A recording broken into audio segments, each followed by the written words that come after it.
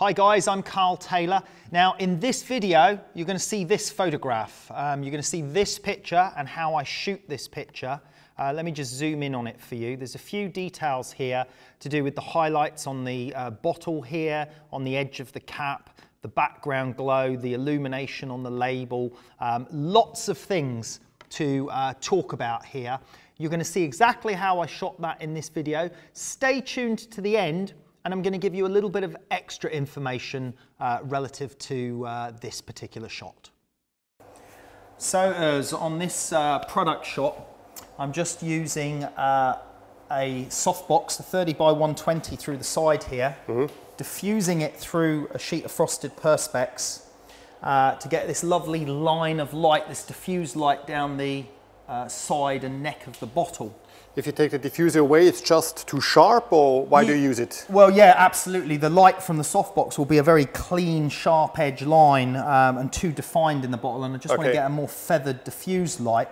And then on my surface here, I've just got a reflective surface to give a mirror image of the bottle in that surface. That's just a mirror? No, it's not a mirror. No, it's actually a sheet of high gloss metal. It's polished metal, and it just gives a very clean reflection. Sometimes with a mirror, you know, you get that double image reflection. Of course, so this gives you a single image.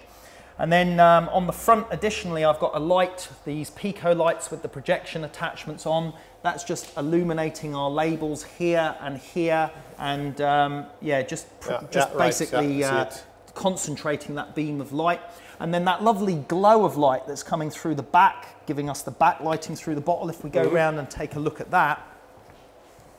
So basically, I've just got a standard dish on the light and a honeycomb grid, and that's just putting that ball of light through the frosted perspex and giving us that result.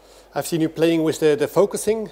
Yes, yeah, because the pulso light has the focus adjustment, I can adjust the beam and the feather of the light a little bit. So what I do is I experiment with the feather of the light and also pushing the light backwards and forwards to get the best result. And so the focusing is like a fine adjustment of the grid and on the light beam. Absolutely, absolutely. Okay, let's try and get a couple of shots. So I'm just going to give you this piece of silver carders. If you can just bounce a little bit of light onto the neck of the bottle. Something like this? Something like that. Yep, that looks about right. And let's focus. And yeah, that's looking good.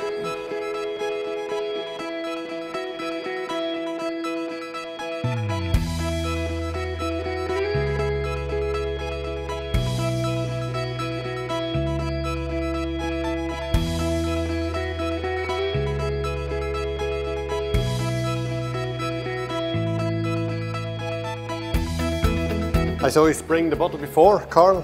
Yeah, it's a special mixture we give to just give it this cold look, the sort of condensation look. Yeah.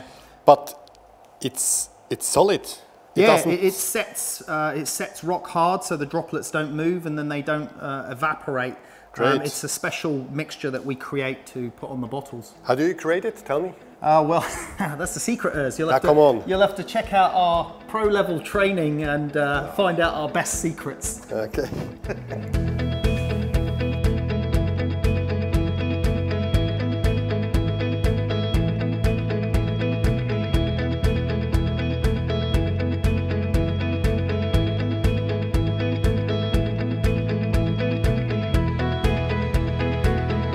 Thanks for watching, guys. I want to show you a couple more things on the photo to make it totally clear with that tutorial, what I was talking about.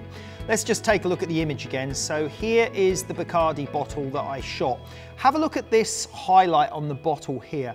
You can see that lovely feathered highlight that's going on there.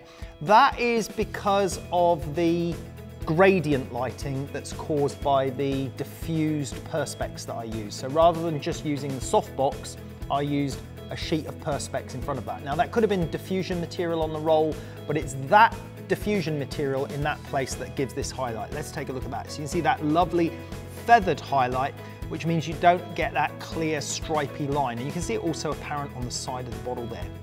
The Highlight on the top neck and cap of the bottle there, that was purely from the mirror that my colleague Ors held in position. The lighting that you can see coming through the bottle is from the light at the back, which is also causing that lovely radial glow in the background. And then the lighting here on the label is caused by the small projection attachment lights that I've got shining into onto the front of that label. So I hope you enjoyed that short tutorial. Thanks very much for watching.